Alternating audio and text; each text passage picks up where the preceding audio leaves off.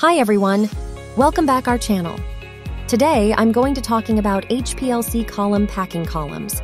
HPLC, or high performance liquid chromatography, is a technique that is used to separate different components of a sample. It is a very powerful technique that is used in a wide variety of applications, including pharmaceutical analysis, food safety testing, and environmental monitoring. In HPLC, the sample is dissolved in a liquid called the mobile phase.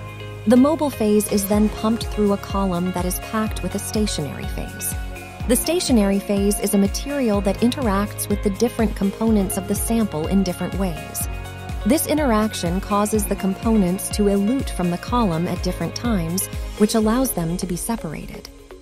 The stationary phase is what makes HPLC column packing columns so important. The type of stationary phase that is used will determine the type of separation that is possible. There are many different types of stationary phases available, each with its own advantages and disadvantages. The type of column that is best for a particular application will depend on the size and polarity of the molecules that need to be separated, as well as the desired resolution. Types of HPLC column packing columns. There are many different types of HPLC column packing columns available. Some of the most common types include 1. Silica columns. Silica columns are the most common type of HPLC column packing column.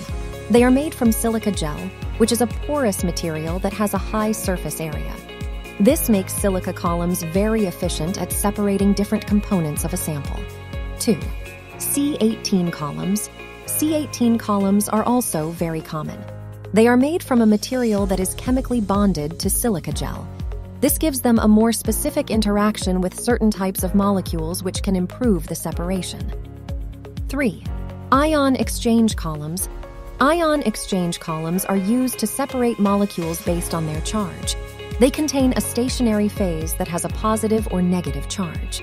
This charge attracts molecules of the opposite charge, which causes them to elute from the column at different times. Conclusion. In this video, I've talked about HPLC column packing columns. I've explained what they are and why they are important. I've also talked about some of the different types of HPLC column packing columns that are available. I hope this video has been helpful. If you have any questions, please feel free to leave a comment below.